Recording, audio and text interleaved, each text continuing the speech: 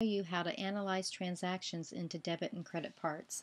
Again, we are using a sole proprietorship, so it'll be a little bit different than a corporation where you have stockholders' equity. But I thought this would be just a real good example of how to analyze transactions into debit and credit parts. It says Vicki Lands owns a business called Landscape. Landscape uses the following accounts, and so here are all the accounts. Prepare T accounts, which they are all over here. Analyze each transaction into its debit and credit parts. Write a debit and credit amount in the proper T accounts to show how each transaction changes account balances. Write the day of the transaction in parentheses before each amount. So the first one, on June 1, receive cash from owner as investment, $2,700. Receive cash means cash will increase. That is a debit, because it's an asset account. Owner as investment will be the stockholder, the capital, and it will increase, and it is on the right side of the equation, so it will increase as a credit. We'll list the debit first.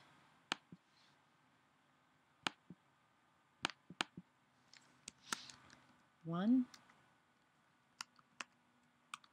a debit of $2,700, and then capital, a credit of $2,700. On the second, paid cash for rent, $500. Paid cash means our cash decreases. Decreasing cash is a credit, and rent takes away from our capital, our equity, so it is the opposite of our capital, so it will be a debit.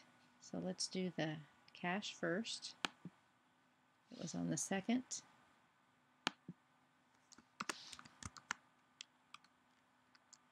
$500, and then we'll come down to rent expense.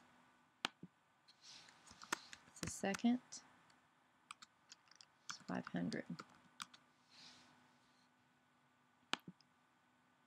So we debited rent expense and credited cash. Paid cash for supplies. The two accounts affected are cash and supplies. Paying cash, you're going to credit cash. Supplies increases, so we will debit supplies. They're both asset accounts. Forgot the date, the 4th. It's $300. And supplies.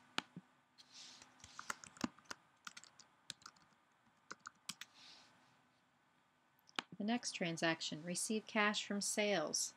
Cash is an asset account. You receive it, it's going to debit it because it's going to increase. Sales is a revenue account. It adds to our equity, so it will be increased on the credit side.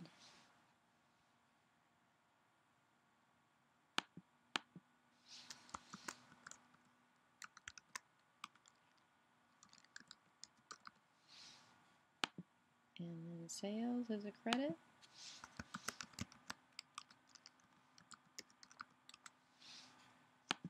Paid cash for insurance. Cash and insurance are both asset accounts.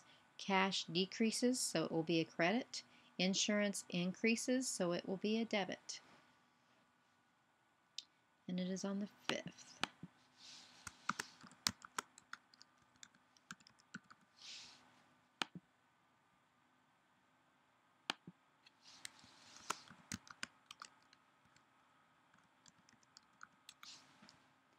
The next transaction, sold services on account to Alston Goff, $700. That is going to be accounts receivable. We will receive that money in the future. I always try and think of receivable as like when we receive cash. Receivable is going to be an asset. It will be a debit. And then sales is a credit. Services is sales.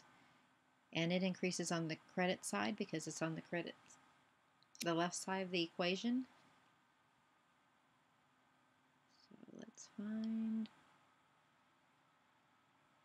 what date is it? The 8th.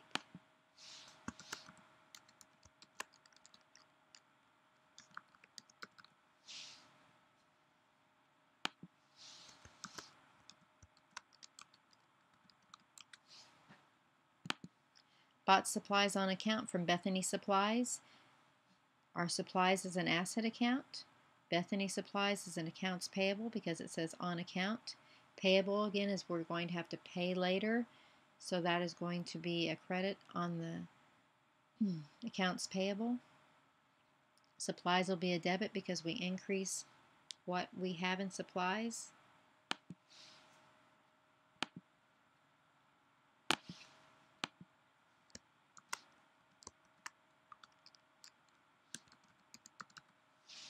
And accounts payable will be a credit because we also increase what we owe.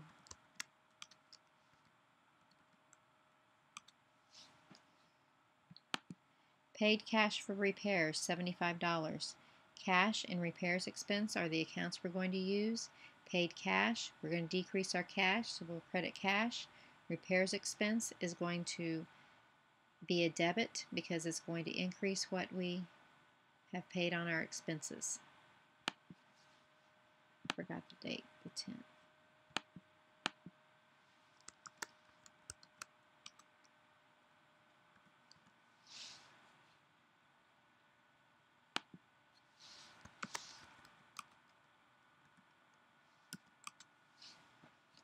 I think I'm going to stop there.